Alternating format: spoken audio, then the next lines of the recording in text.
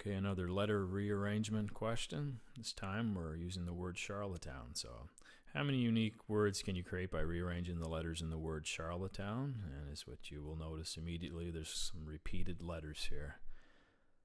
So the first letter that I noticed is duplicated, of course, is the O. So there's an O there. There's an O later in the word Charlottetown.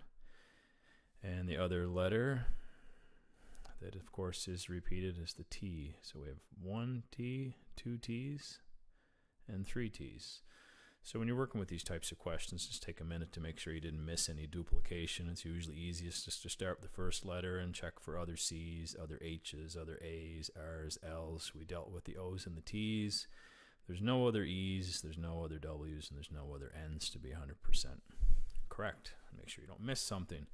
So we start off with these counting questions using our fundamental counting principle, which means add up the letters in the word Charlottetown and get that arrangement first using all those letters. And there's 1, 2, 3, 4, 5, 6, 7, 8, 9, 10, 11, 12, 13.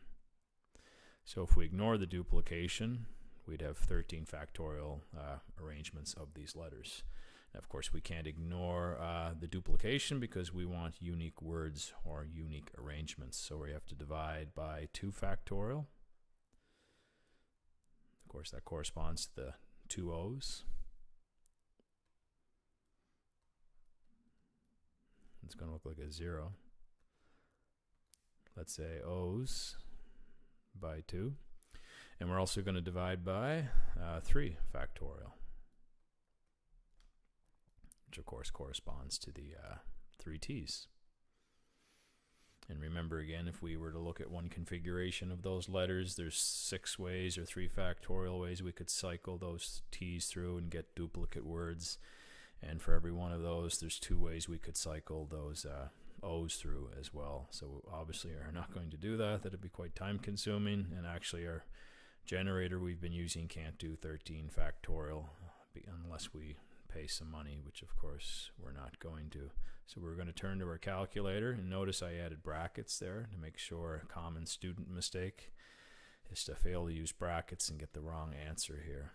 So let's not do that. We'll go 13 factorial. Remember, that's hidden usually above a button somewhere, but on the Texas Instruments it's hidden in a probability menu. And then I'm going to divide this by, I guess it's 6 times 2. We could just go 12, would be far easier than typing this in, but just to show you what I mean by brackets. Of course I wanted, and you can just set these numbers side by side. Your calculator will be smart enough to say that's 2 times 6. For other questions you might actually not be able to just do it in your head like this one. So 13 factorial divided by both 2 and 3 factorial, and that is a rather large number. And I think I might be able to drag that into here.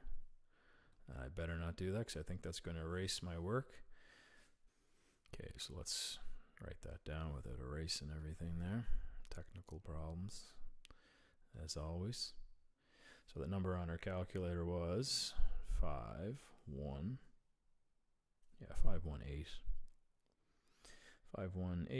918, 400. And since that took so long, let's obviously double check that again to make sure I didn't copy that down wrong. That looks like 518,918,400. Okay, and those are unique arrangements. We'll keep calling them words, either or. And feel free to copy those down if you're curious.